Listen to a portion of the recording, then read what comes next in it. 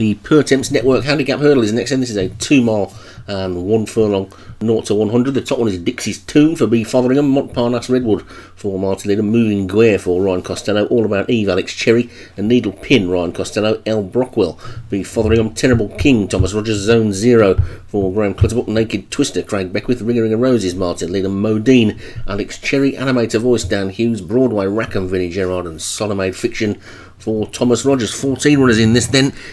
And they're caught in the rain again now and racing away towards the first with the aerial shot of them over that first flight of hurdles with Ring of Roses and a Needle Pin. 2 front runners disputing the early lead, being joined by a 3rd front runner, Moving Guare. So we're going to get some pace in this race as they make their way down towards the 2nd of the 9.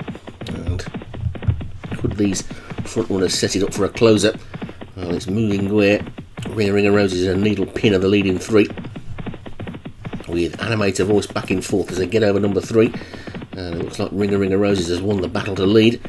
And as we've seen in recent weeks, that one likes to go off in front and then just stops like it's been shot. But they come past the stand and down towards the 3rd as we see them from the aerial view there. And just a quick recap from the last race, there was no commentary on the last race because the video kept stuttering, and so decided to abandon the commentary on that one as it would have been totally out of sync by the time it was put out to watch. So that one was video only. So anyways, Ring of Roses in the lead, Moving Guare 2nd, a Needle Pin is 3rd, and Animator Voice is 4th. Then All About Eve has moved through into 5th with Broadway Rackham after that one, and then Solomade Fiction.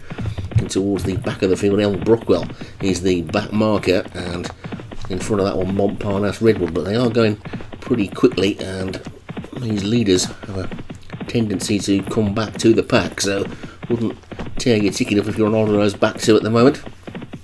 And it's Ring of Roses who is in the lead, with Moving Guare in 2nd, and a Needle Pin back in 3rd. Animator Voice is 4th, and All About Eve is 5th as they take flight number 4. They're all safely over again, and the leader has a 2-length advantage. Ring of Roses on the Ryan Costello pair 2nd and 3rd, Moving Guare and a Needle Pin. Then Animator Voice for Dan Hughes is 4th. Alex Cherry's All About Eve is back in 5th.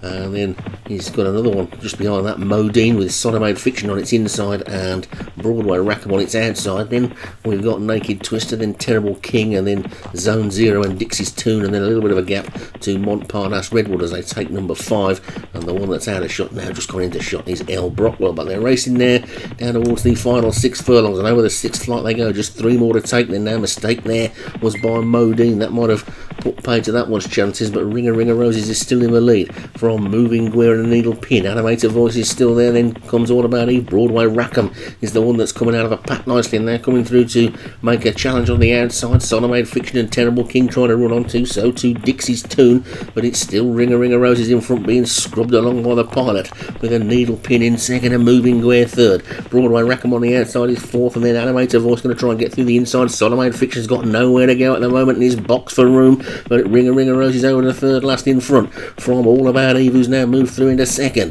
Animator Voice and Broadway Rackham. Then comes Moving Guare, and Needle Pin's dropping away. Solomade Fiction has decided to pull round the outside. But over the 2nd last they go, and it's still Ring of Roses in front, but Broadway Rackham is closing and is now about to take it up.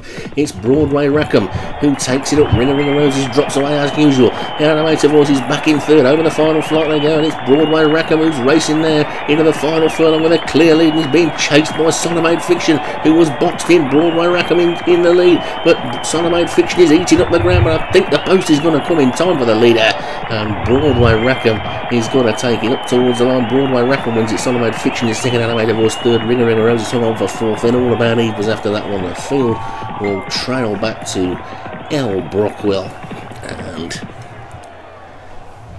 it's a win for Vinnie Gerard. I think that might be his first jumps winner of the season. And Solomade Fiction was definitely unlucky because it was boxed in when it was ready to make its move and had to switch around the outside. Whether it would have got to the leader or not, I don't know, but Broadway Rackham wins it for Vinnie Gerard. Solomade Fiction for Thomas Rogers was 2nd. Animator Voice for Dan Hughes 3rd. Ring of Roses for Martin Leader was 4th. And All About Eve for Alex Cherry was 5th.